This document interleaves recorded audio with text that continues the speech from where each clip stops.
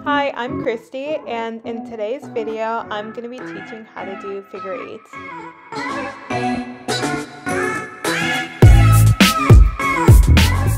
To start, you want to hold the baton out, and you want to scoop to each side of your arm.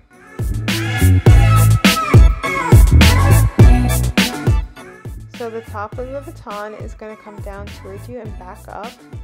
And it's going to come towards you and back up again, but to the other side.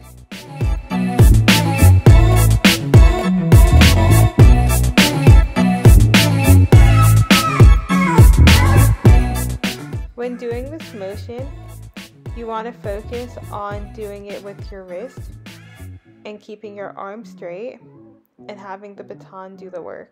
So as you scoop to both sides, you want to focus on keeping the baton as vertical as possible and continue to practice to get fluidity.